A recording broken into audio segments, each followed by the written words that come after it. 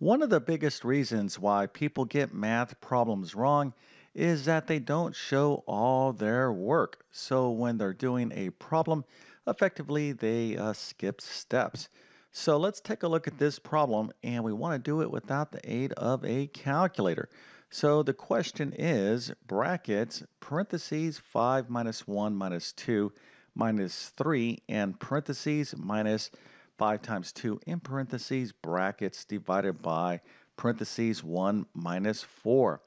Okay, so once again, you don't want to use your calculator, but what I'm going to show you here in a second is all my steps to get this problem right. So I really want you to focus on getting a piece of paper out and writing out each specific step because that's the only way to do mathematics, right? You can't do a problem like this with only a few steps and then have a lot of confidence that it will be right. Okay, now before we get started, let me tell you who I am. My name is John. I have been teaching math for decades. And if you need assistance in mathematics, check out my math help program at tcmathacademy.com. You can find a link to that in the description below. And if this video helps you out, or if you just enjoyed this content, make sure to like and subscribe, as that definitely helps me out. Okay, so here is the problem. Make sure to show all your steps, and let's see how well you actually know how to do basic mathematics. Okay, now before I show you my steps to solve this problem, let's quickly review some big picture math concepts that you need to understand in order to do this problem right. So the first thing that you need to understand is the proper order of operations. So you can follow the proper order of operations if you understand this acronym right here called PEMDAS. So we have PEMDAS. I'll talk about PEMDAS more in just one second.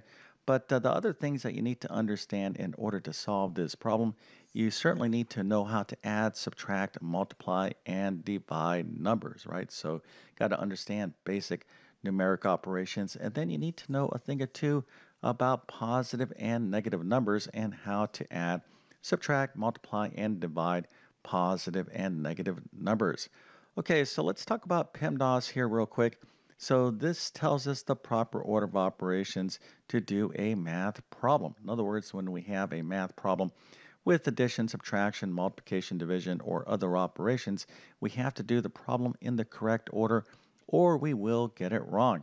So the way PEMDAS works is the following. Okay, so we're going to kind of scan our problem and we're going to look from left to right. Do we have any parentheses? Okay, so we're looking at this PEMDAS and we start with this P right here.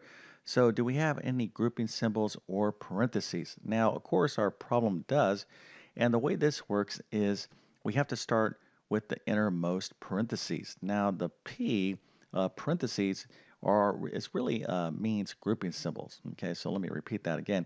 P stands for grouping symbols, and grouping symbols in mathematics are parentheses and brackets, and even these type of squiggly brackets like this. Okay, so these are grouping symbols.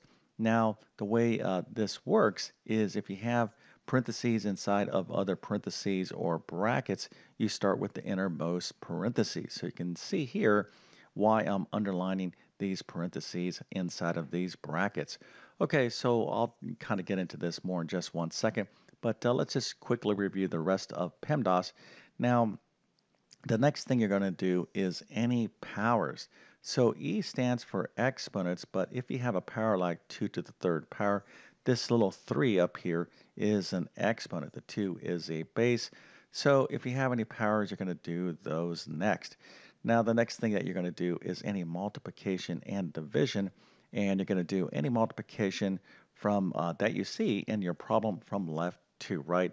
And then finally, you'll do any addition and subtraction that you have from left to right. Okay, so if you understand the order of operations and how to add, subtract, multiply, and divide numbers, and of course, how to work with positive and negative numbers, well, then you have all the math skills to solve this problem. Now, if you're not quite sure how to work with, let's say, for example, positive and negative numbers, or maybe you need more practice with the order of operations, I'll give you some suggestions on how you can improve your basic math skills at the end of this video. But let's go ahead and get into this problem, and we want to keep PEMDAS in mind as we work the problem. So the first thing that we need to do is any parentheses. So you can see here we have parentheses right here, and we also have parentheses right here inside of these bigger brackets or these outer brackets. So we have to kind of start right here and right here.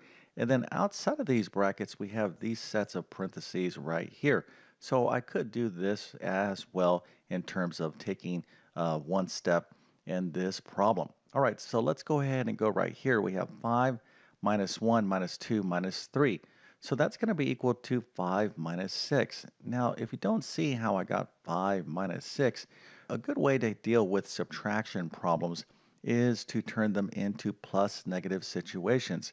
So in other words, I can think of this problem as 5 plus a negative 1 plus a negative 2 plus a negative 3. And a negative 1 plus a negative 2 plus a negative 3 is a negative 6. So we can have this written as 5 minus 6 or 5 plus a negative 6. Okay, so we'll get back to this in just one second, but let's go ahead and continue to clean up these parentheses. So over here, I have 5 times 2, which of course is 10. And then over here, I have 1 minus 4, which is negative 3. Again, you can think of these subtraction problems as plus negative. So this is the same thing as 1 plus a negative 4, which is negative 3. So here is our problem. And again, I'm not taking too many steps at once, right? Everything is nice and controlled, and I can easily see my work. And one thing that you want to keep in mind, especially for those of you that are math students, is remember your math teacher is going to be reading your work. So you want to tell a clear story. So let's go ahead and continue on. And again, if you don't understand any of these things with positive and negative numbers, this stuff is not that difficult, and I'll give you some tips on how to learn this at the end of this video. All right, so continuing on, we're not really quite done with the parentheses part of this problem. Okay, so we're still thinking about PEMDAS, so we have to clean up this right here. Okay, so we have 5 plus negative 6, so this is going to be equal to negative 1. Okay, so I have negative 1 minus 10 in parentheses. Now, when you just have a number inside of parentheses, there's nothing more to do, right? So in other words, we're not adding, subtracting, multiplying, or dividing. So you can technically drop those parentheses. So now we have negative 1 minus 10 inside of these brackets, which are, of course, is part of the P in PEMDAS. So we'll get back to this in just one second. All right, so over here I have negative 3 in parentheses. Well, there's really nothing more to do, so I can just leave this like so, or just write a negative 3 without parentheses. Okay, so we're not done with the parentheses part because now we have to go over here. So negative 1 minus 10 is what? Well, that's negative 11. So this is the same thing as negative 1 plus a negative 10. And of course, a negative plus a negative is another negative, right? So negative 1 plus negative 10 is negative 11. So now we're down to this. We have negative 11 in brackets divided by negative 3 in parentheses. But don't let these brackets and parentheses bother you because there's no more operations to do inside of these grouping symbols. So really what we have here is negative 11 divided by negative 3. Now, before I finish this problem, take a quick second and consider hitting that subscribe button. This really does help my channel grow on YouTube. And the whole reason I want my channel to grow on YouTube is so I can reach as many people as possible and help them in mathematics. I look at every person that has subscribed. Now, by the way, if you have subscribed to my channel, thank you so much. But if you do subscribe to my channel, I consider all of you like students of mine. So I really try to be conscientious and post high quality math content. And my channel covers everything from basic math to advanced math like calculus and everything in between. Now, if you need math support, if you really need to learn mathematics, you definitely have to check out my full main math courses. You can find links to those in the description of this video. And if you are going to subscribe, make sure to hit that bell notification as well so you can get alerts when I post a new video. Okay, so let's go ahead and finish up this problem. So our final operation here is division. So let's divide -11 by -3. Okay, so you can think of this as a fraction. So -11 divided by -3, we can write it this way. All right, so we have -11 divided by -3. Okay, so you want to kind of go from here to here, and a negative divided by a negative is a positive. So our final answer is a positive 11 over 3. Now, if you got this right, that is fantastic. I definitely have to give you a nice little happy face and an A plus.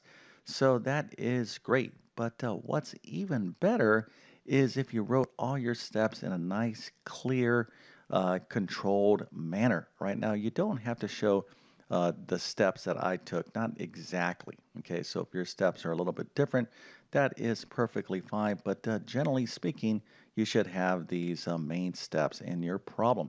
Now, another thing about solving math problems is the ice cream cone effect. So, what am I talking about? Well, typically, if you have a big math problem, you want to take one step at a time and kind of whittle it down like so. So, this includes problems like the one we just did, like big numeric problems, and also like algebraic equations. All right. So, when you stand back and look at your work, you kind of get this kind of ice cream cone shape, right? And you're telling a story until you get to your solution, right? So here is the problem. And then, of course, right here is the solution, okay? And somebody who's reading your work wants to understand the story of how you got to your conclusion. So make sure you tell that math story. All right, now if you want to improve in basic mathematics or algebra or geometry, first of all, let me go ahead and give you some suggestions on how you can improve in basic mathematics. So the first thing is I have a ton of videos on my YouTube channel that cover all things basic math. But probably the best way to relearn basic mathematics is to kind of do it in a formal, structured way. So you want to check out these courses right here. So the first is my Math Foundations course. I'm going to leave links to all these courses in the description of this video. But my Math Foundations course is kind of, of a quick little mini boot camp to review all things basic mathematics. So we're talking about fractions, decimals, how to add, subtract, multiply numbers, etc., percent, and a few other things as well. But this course is not that long, and it's a great kind of refresher of basic mathematics. Now, if you want to learn basic math plus algebra and geometry, well, then you got to check out my Math Skills Rebuilder course, right? So this is a great course. Now, if you happen to be in like pre-algebra, algebra 1, algebra 2, geometry, or maybe you are homeschooling or preparing to take some sort of certification exam, I have like 150 plus math courses on my main math website. All right, so I have a huge catalog. So I'm pretty sure I can help you with all things mathematics. So with that being said, I definitely wish you all the best in your math adventures. Thank you for your time and have a great day.